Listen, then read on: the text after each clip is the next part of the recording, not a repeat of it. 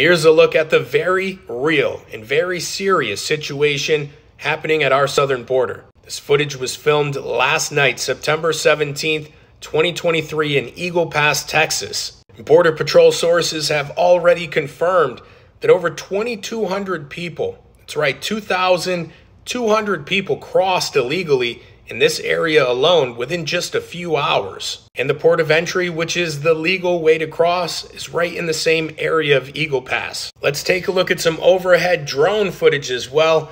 And let me just say this, I find it very interesting that very few, and I mean very few, mainstream media outlets are covering this story at all. That's one of the reasons I think that people are starting to go to TikTok and other social media platforms to stay updated on current events. At the top of the screen, again, you can see the long line of people crossing. Again, they chose to cross the river, and the port of entry is literally right there. This comes just one day after CBP posted on social media stating that the U.S. border is not open for unlawful migration. Let me know what you think in the comments.